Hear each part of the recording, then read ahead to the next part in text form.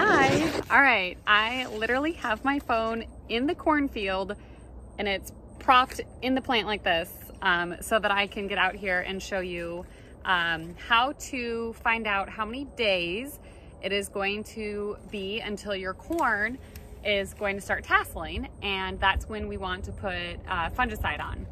So what you want to do is you want to look at the top here and start to peel back the leaves to see how many leaves are wrapped around the tassel.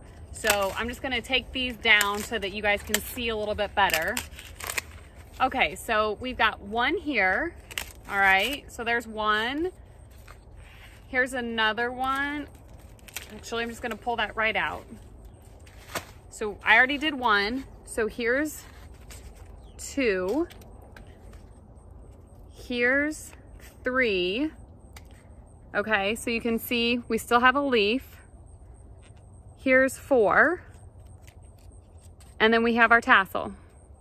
So right now, every leaf is unrolling and coming out about every 2 to 2.5 days.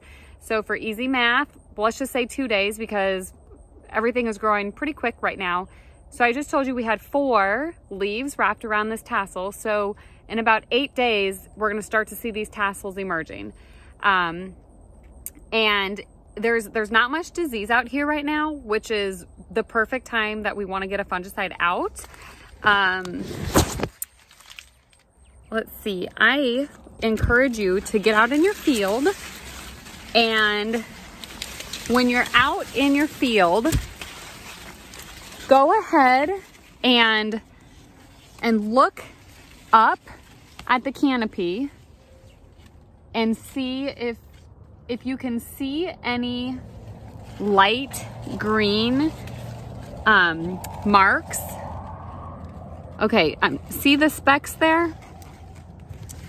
Kind of hard to show you because this camera's turned around. See those light green specks? That's gonna be, those are spores, and that's the start of disease. And we do not wanna wait to put on fungicide. It's just like weeds. You don't wanna wait for the weeds to get big to kill them. You want to get the fungicide out here so that it can stop the spores in their track and then prevent any spores from actually forming lesions. Because once you have a lesion, that plant tissue is dead. It is dead to us. And the other thing that Veltyma or Headline Amp does, it helps to keep this canopy cooler. And right now in southern Indiana, our nighttime temperatures are not dipping below 70. Corn does not like that. And so if we can actually help the canopy to stay cooler at night, and we are doing that by keeping the stomates open longer rather than closed, then that's gonna help tremendously once this corn does start to pollinate and all of its energy is going back into the production of it. So if you haven't turned in your acres, or if you haven't gone out and looked at your corn, go do what I just did. Find how many leaves are wrapped around it, and then you know, let your retailer know, schedule the plane or helicopter to come in, and as soon as it starts tasseling, go spray.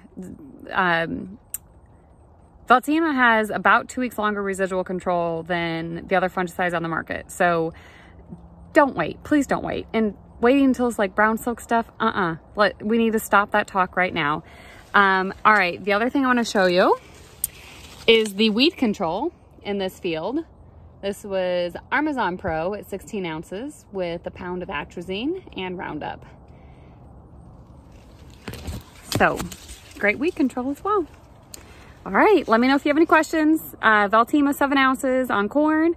If you want to try it on beans, it's also labeled on soybeans, 7 ounces at R3.